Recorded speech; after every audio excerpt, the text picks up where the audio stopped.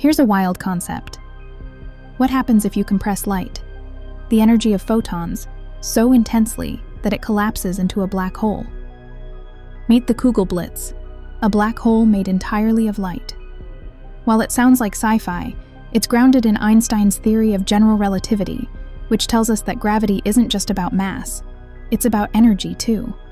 When light is packed intensely enough, its energy bends space-time the same way massive objects do. If the energy density is high enough, a singularity forms, creating a black hole. Simple? Not quite. Scientists speculate that Kugelblitzes might only exist in extreme astrophysical events or advanced engineering scenarios. Using a theoretical Kugelblitz, we could, in theory, construct interstellar engines like the Alcubierre warp drive, or on the flip side, create catastrophic weapons. But for now, it's all speculation. And yet, thinking about a black hole born out of pure light isn't just fascinating. It challenges our fundamental understanding of the universe. Would you dare to create one?